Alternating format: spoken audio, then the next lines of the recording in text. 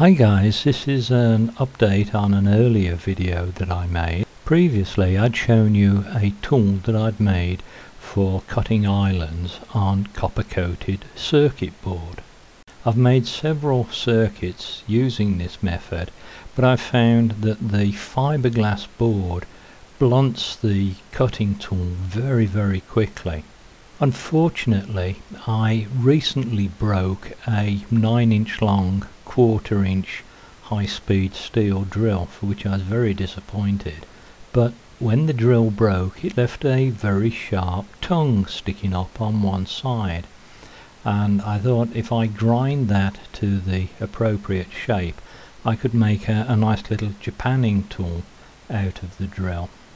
And that's exactly what I did, and this is the cutting tool that I now use for creating the islands on the circuit boards. I used a small disc cutter in a handheld grinder to create the cutting edge.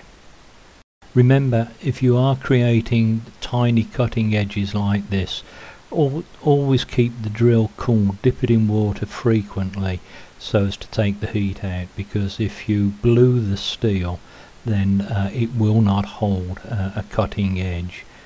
You'll have back tempered the material. This is the cutter in operation.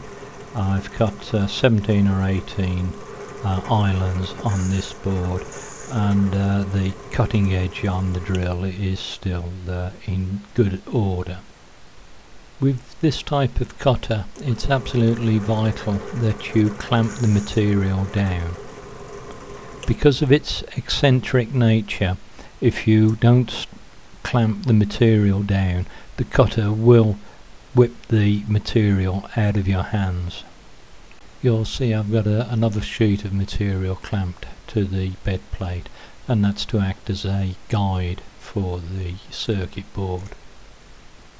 Here's a close-up of the circuit board, and this is getting in really close now, and you can see there's no sign of tearing of the copper. I'm very pleased with the finished result. And this is the circuit board.